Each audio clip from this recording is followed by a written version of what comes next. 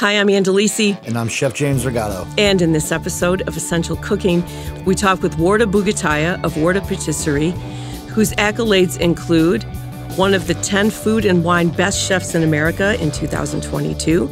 She was also awarded the James Beard Foundation Award as Outstanding Pastry Chef. And in 2020, she was named the Detroit Free Press Metro Detroit Chevy Dealer's first Chef of the Year. So here's our conversation with Warda. We are honored to have Warda Bouguettaya in our studio, celebrated pastry chef, and with a beautiful facility now, or beautiful storefront, I should say, in Midtown. And we have been looking at your food and eating your food, but we've never talked to you about your food before.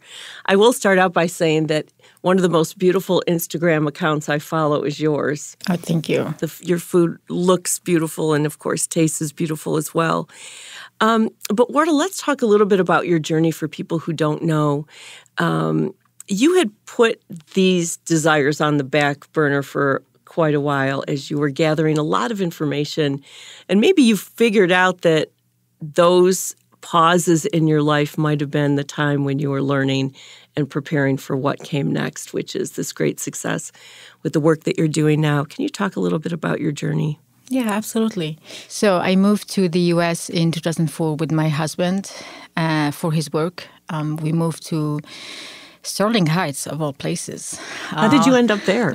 For the work. The work was there. Exactly, the work was there. And there. so we just rented an apartment there, and it was the weirdest place for me. Well, that must have been like culture shock. A huge culture shock. I remember when I moved in, I was trying to explain to my dad that there's no downtown. And he's like, what do you mean there's no downtown? I'm like, there isn't. Everything is spread out, and you need to have a car. And I didn't have a driver's license. And I only knew how to drive a stick shift. Manual, exactly. And so he was in automatic. And so it was like everything was a learning process for me. Language was a learning process because my English was like a foreign language learned in high school and middle school. So it's completely different from speaking it.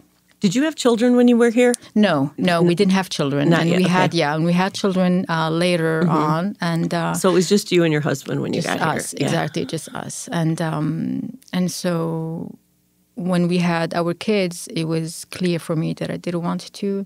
Although I always had this ambition to open a food business with my husband, just because we love eating, we love having people over, and so it was just a common shared passion of ours. But once we had our daughters, we decided that for the best of our family, I wasn't interested in back then to open anything physical because I knew the time and effort that it would take out of our family to do that and raise young children. So it was kind of like put in the back burner, but at the same time, always cooking. Always cooking. You would call your mom, right? Yes. I would call my mom every day, especially when I moved here. Like I knew from a young age how to cook just because I love eating. And so my mom would teach me, and my grandma too. But a lot of the dishes, you grew up and you kind of like take them for granted because, you have your mom. She's going to make them for you. Right. I'll call my mom and be like, you know what, I'm craving some snails. Can you make me some snails? And I'll just come over and I'll have snails. But now I don't know. It's a pretty good way to go. But now I don't know how to make a lot of things. And so I was just calling my mom. Back then there was Skype. So you were Skyping back then. I would Skype my mom, and we would just kind of back and forth share recipes. That's a pretty great experience for you to learn from her. Absolutely. It must have made you feel a little bit less homesick when you were in this very foreign place. Yes. How long did you live in Sterling Heights? I am kind of curious how long you lasted out there.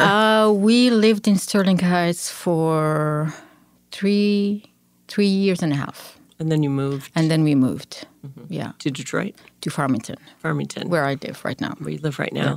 But there's a downtown there. I got my downtown. And that house is a great farmer's market, too. The best. That is a really underrated farmer's market in Metro Detroit. Don't tell anyone. Now they're going to know. So when you were learning, you were cooking, but cooking and baking are different. Yes. Very different. Yeah. When did the baking part start? The baking part also started with my mom. She's a great baker. And my father has a very sweet tooth. So she was always baking. Always baking. And it was also a way, if you want something from your dad, bake him something. What did your mom, can you talk about what your mom would bake? Some of your favorite things that she baked for you? She would make a fabulous flan, caramel flan. Mm-hmm. That one is really good. Lemon tart with like the meringue on top. She also makes like the traditional Algerian sweets that we have. Some of them are fried, some of them are baked. Those are also excellent. Like sphinge, macaroon, so many. And then also, what else? So then your travels took you to other parts of the world, and you learned French cooking. Yep. And then you were in Shanghai. Yep. And so all of these things culminated in Detroit and now the shop that you now run. Yeah. How do all of those things fit together in how you look at what you make and what you create? I feel like my brain is always jumping between these places. Mm-hmm. It was hard for me, like when I started thinking about what kind of business I wanted. For me, it was a natural fit to move towards only Algerian. And that's actually what I was doing back in 2012, 11. At the Ann Arbor Farmers Market, I used to sell only Algerian pastries. And they were great, but But back then, it was also hard for only one person to make them. And they're very tedious, very, like every single pastry you need to make and shape. And they're small, and I'm like, there's no way anyone is going to want to work for me. I was having arthritis on my finger. I'm like, no, it's not going to work. But so when we moved to China, it kind of like opened all these like horizons. Like Algeria used to be a French colony, so French cooking, especially baking, like the national bread is baguette. The national pastry is millefeuille. And it's funny because whenever I have Algerians visiting the pastry shop, they will ask for millefeuille, and I'm like, I don't have it. And they'd be like, this is a patisserie, and you don't have a millefeuille. So it's hard to explain to them, but for me, it's all these places became home for me. And so I couldn't make like only one specific thing. It had to be all of those because all of those places are dear to my heart. How long were you in Shanghai? 3 years. Okay. Yeah. And I see, is that where some of your like, Black Sesame, some of these, Yeah. And that's really what sets you apart. I mean, obviously when I first walked into your shop, I was like, okay, there's a story here. I'm like, okay. And like, I mean, I knew about obviously you and a little bit of your story, but your food tells the story. And that's obviously, I feel like that's a cliche that people say, but really it's true, especially at your shop, to walk your shop and I mean, I have a hard time not getting one of everything there. And, we were talking about before we went on air, I think people They almost like mislabel it as like a dessert shop. Right. I think of you as like a pastry coffee shop. Yes. So in I think in Algeria, Europe, different parts of Europe, and yep. I'm sure in parts of Asia, you basically eat a pastry in the morning. Exactly. With your coffee. Yes. And not so much at the end of your meal. No. So in America, we obviously do it a little bit differently, right? We don't eat sweets. We eat like bacon and eggs in the morning, right. or nothing, or right. just coffee, yeah. and then we eat dessert at night. And I think that what I love about your shop is that it feels like a little bit of a it's like it transports me a little bit, and it's the most European feeling place without you're not trying to create something artificial. It feels so organic there. Well, I'm not trying to bring Europe to Detroit. I'm trying to just translate what feels personal to me and what I want my guests to feel when they walk into the space is that this is our vision. This is what we hope people will translate with, whether it is people coming from Asian backgrounds, Middle Eastern, North African, European. I want them all to feel welcome, and I want them all to kind of find flavors of what feels like home to them. When I was a kid, I used to joke that I wanted to work with Doctors Without Borders. Mm-hmm. I wasn't that good in science at school. But I like to call them pastries without borders. So it's that's pretty. Yeah, I would say that's pretty accurate for your shop. For anybody that's been there before, that sounds right. It's my version of a United Nations. So.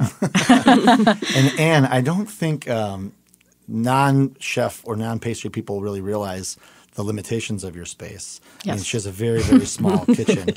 And one thing that that impressed me when I first went there was how intelligent the compositions are with, things like the pastry, cream, and curds, and what's baked, and what's kind of like a drop bake, like a cookie, or what's kind of, the schedule of your baking program, and then the products you have.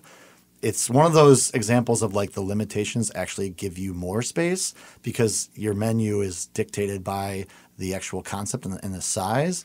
And I feel like you've done such a great job of using your limitations to, really paint to the edge of the canvas. And every time I walk in there, I marvel at how intelligent your program is. Thank you so much. So what is that process like when you decide what you're going to make, how much of it you're going to make? How far ahead in that schedule do you know what's coming? It all depends. I feel like the first thing that speaks to me are the ingredients and the season. I fall in love first with the ingredient, and then that kind of like brings what we can do in the capacity that we have. After that, it's mostly what we have in stock, what we need to use because we don't like to waste the ingredients that we have, and also what works for our team. Do everyone know how to do some skills, or we take that as a way to kind of like teach them and show them new skills. So it could be something like we have planned, but I'm going to tell you that sometimes we don't plan for anything and be like, you know what? We had some rhubarb from Greg at from Corktown. So you know what? Let's make something special this weekend. And so we kind of like just go, honestly, with two grandmas and Anna in the kitchen, we just go to the fridge and be like, you know what? We have this and that, and we can do something special this weekend. So that's how we approach it. Sometimes it's also, you know what? Can we reuse and can we make something special out of what we already have? What time do you start baking every day? 6 a.m. I thought it was going to be earlier. No, that's why we don't make bread. Oh, yeah. Not interested. We all love sleeping. But your next day is kind of mapped out, right? Exactly. You walk in at 6 a.m. Absolutely. and there is a map. There is a map. Timed map. Right. And we kind of like, if you're new, you kind of like look back to that timed morning bake that we have. But once you get used to it, it just flows naturally. Yeah. We'll be right back, right after this. Black perspectives haven't always been centered in the telling of America's story. Now, we're taking center stage. Introducing NPR's Black Stories, Black Truths, a collection of Black-led stories from NPR's podcasts. Search NPR Black Stories, Black Truths wherever you get your podcasts.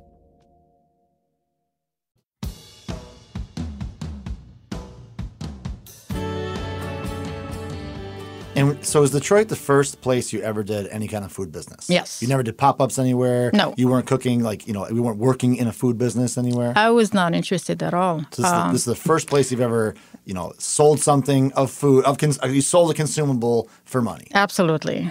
Yeah. Yes. And do you feel like, obviously you were brought here because of your husband's work, but how has your relationship with doing business in Detroit changed? Because obviously you're here, you want to cook, so you do it, but I'm sure once you open and start interacting with the community, that's really where your business kind of like finds itself. Yes. I'm assuming. Absolutely. How do you feel, what is your, perspective of cooking in Detroit now? It made making friends so much easier. And also the community there, the chef community in Detroit is just the best. If anything, they want you to succeed. And this is something that I don't know if many cities can say that or can do that. So for me, it was just, if you know someone, Detroit feels like a small village. If you know someone, then you definitely know 10 other people who are just all going to come together and help you and lift you. That's wonderful. I agree. I feel that same way. Yeah. And it's especially, you probably, once you know Anthony Lombardo, you probably know everybody. That's basically what happens. Totally. Once you see his Vespa pull up, you're like, okay, I know everybody now. You were awarded the James Beard last year. Mm-hmm. Were you surprised? Very surprised. We honestly, my family and I went there. My daughters went with us. We went to have fun. Mm-hmm. It was not expected at all. I didn't go with the expectation of winning. Like, for me, to be honest, I thought this was not for me. I thought this was for someone else. It just felt like, I don't know. I wasn't expecting it at all. And there are so many other talented pastry chefs, and some of them were like nominated for the 4th time. I'm like, and I was happy to be first time nominated. Mm-hmm. So I just took it as, that's great that I made it this far. No expectation. And when they announced my name, I remember, I don't remember that time of like standing up from my chair and going to the stage. It was all like blacked out completely. It's insane. It's wonderful. I think, to me, you often, like any award, right? Like the Oscars, the Grammys, there's always, when somebody wins, you're kind of like, oh yeah, but it could have been this person, or I liked this movie more. And I don't know if I've ever felt so like bullseye. Like I think when you won, I was like, they got it right. I felt like it was like watching a bullseye. It was like, good. Thank you so much. And I'm not trying to fan out, but to me, when you see somebody come into a city and do something so well, it's like, that should be celebrated. That's the point, right? I mean, your story, you could have less delicious, impressive product, and the story would still be good. It's like, yeah, you traveled here, you're doing your thing, you're representing the cities you've lived in, but you don't have to be as good as your product does not have to be as good as it is, and every time I go there, I'm blown away. So that was one of the times that James Beard got it right. And they get it right a lot. There's a lot. All the chefs are great, but I was like, Detroit's been teased for decades. I think the last time we had a winner was like a lot, decades ago. Yeah. So for you to get it was like, all right, good, I'll take it. That was really an exciting time. It was really, really great. So when do you have time to create new things? Do you do that at the store, or you do that at home, at your shop, or you do that at home? It's both. Mm-hmm. Sometimes I do it in my sleep. I dream. Do you wake up with ideas? Yes. You do? The funny thing is, both my husband and I sometimes wake up with ideas. And his background is, he's a scientist. Mm. So he will literally draw them with shapes and the exact size. And if you bake it, this is how much it's going to expand. So if you want it to look that way, this is what I would recommend. And I'm like, okay. But so it's both at work, it's at home, it's with my team. Sometimes we will just be talking in the kitchen and then just be like, oh my God, yes, let's do that. So we all learn from each other, and we all inspire each other, which is great. How about your kids? My kids, so both of them love eating. My eldest, Layla, she is more picky in that she only wants the best. She has expensive taste, which is my wallet is not happy about it. But my youngest, Kenza, she'll be happy with anything. Yeah. Do they bake with you? Both of them do bake, and I try to teach them how to bake so they can do it as soon as possible by themselves. Mm-hmm. So what's next for you? What's next? The sky is the limit. I don't know. Cookbook, maybe. Do you want a second location? I feel like people always ask that. Maybe just so I can expand the kitchen. Yeah, that would be great. And I'm sure I know you have a talented team. Yes. But you also part of retention, and I'm sure you want to grow and promote some of that team. Yes. I mean, we just did a dinner on Monday for Mamba. Yeah, for Mamba. That dinner came together when we were doing our episode with Mamba here. Mm-hmm. And you had, Warda the dessert, and it was incredible. Yeah. You're one of your chefs, Anna. Yeah. Just an incredible talent. And yeah, you guys. I actually ate. I don't really do a lot of sweets at night, And I ate the whole thing. I literally was like, make me one, and I ate the whole thing. But yeah, I mean, and, that's part of growth. I think a lot of people that don't own food businesses don't understand that a lot of times growth is about keeping the talent that you have, because you need, they're not don't necessarily outgrow you, but you want to give them that piece of ownership or that empowerment and more money. So growth sometimes is out of necessity for your team. Exactly, absolutely. But then also, like, you want to sacrifice. You don't want to sacrifice quality, right? And you don't want to sacrifice also the well-being of your team. So it's even if with the menu that we have, it's sometimes we will do some specials, but then we always kind of like do a check-in with the team. How was it? Yeah. Can we improve on this? Right. Was it too much? So it's always good to check back. Is there any products here in Michigan, like moving here? Like, is there something like produce or resource that butter, cream, whatever? Is there something where you were like impressed to find that you didn't expect, like our blueberries or apples, or was there something where you were like, this is a surprise? Like, was there anything in the produce world? Rhubarb, you mentioned. Rhubarb. Yeah. I will definitely go for rhubarb and blueberries because I didn't grow up eating them at all. We have excellent fruit back home. It's a Mediterranean country, so the food is amazing. But I've never had rhubarb, and it was hard for me to get used to rhubarb because we don't have tartness in our flavor profiles. Mm-hmm. So it took a while for me to appreciate it, but then I've also work with it. Same thing with blueberries. It was like how do you bake with it? Especially for me, like when I want to control the visual too. That was like for me a learning process with rhubarb, because once you bake it, it explodes. And I'm like, okay. Yeah. So, but then you learn that you can have different textures and ways of rhubarb in one dessert. You can bake it, but then you can finish it with fresh ones, and you can do so many things. Your food is beautiful. Thank you. It is, and I know that's obviously part of your goal is to make it, of course, taste delicious, but it is absolutely beautiful. Was your baking beautiful when you started all of this, or did you get to the point where was that always a consideration, or more of a consideration when you started to sell to other people? I think it was always a consideration, just because even at home when my mom would cook or when you have guests over, it has to look impeccable.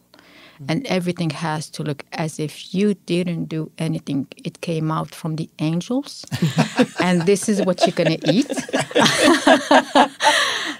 and she would go, this is nothing.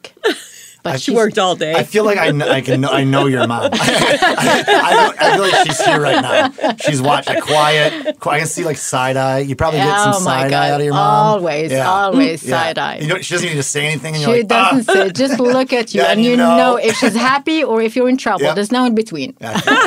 She must be so proud. Very proud. She must very be proud. Just so proud to see all of your success. Yes. Where is she? She's in Algeria. Okay, and does she visit often? The last time she visited was, I would say, in 2018. So I haven't opened the shop yet. So she hasn't seen anything yet. Oh my gosh, we have to get her here. She's overdue for a visit. She's overdue, absolutely. She's overdue for a visit. Well, Warda, thank you for spending time with us. Warda Patisserie is at 70 West Alexandrian in Detroit, and I encourage everybody to go in there. You'll be so happy if you do. Yeah, I encourage, what I do is I go in the mornings, usually on weekdays so I don't fight traffic, and I get a pastry and a coffee. It is both. I think on the weekdays when you're not ordering dessert at night, come down and get a pastry in the morning. That is my secret tip. Don't fight the crowds. Walk right in. I like to come in about 9:30 and get whatever I want because everything's still in full supply. First thing in the morning. That's the pro tip right there. Yeah, that's now you know. Thank you for having me. Absolutely. Thank you so much for joining us today. Thanks so much for listening to Essential Cooking. If you've been enjoying our show, please drop us a review and share it with a friend. This podcast is produced by me, Ann Delisi, with my co-host, James Rigato. This episode was also produced, engineered, and edited by Connor Anderson, with production support from David Lyons, original music by the Mallet Brothers. Essential Cooking is a production of WDET, Detroit's NPR station.